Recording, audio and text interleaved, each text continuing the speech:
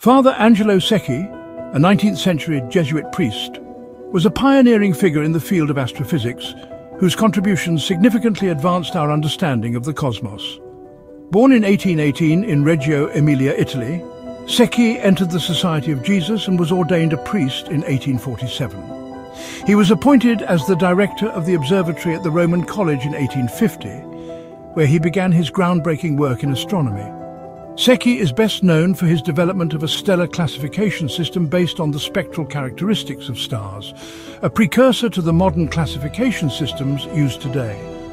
His work laid the foundation for the study of stellar atmospheres and compositions, marking a pivotal shift from observational astronomy to astrophysics. Secchi's interdisciplinary approach, which combined physics, chemistry and astronomy, was revolutionary for his time and inspired future generations of scientists to explore the universe through the lens of physics.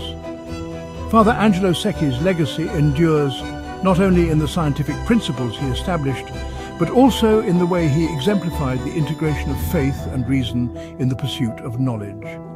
Don't forget to like, share and subscribe for more insights into Catholicism. Hit the bell icon for notifications on our latest videos exploring faith, prayer and spirituality. Join our community and enhance your Catholic journey today.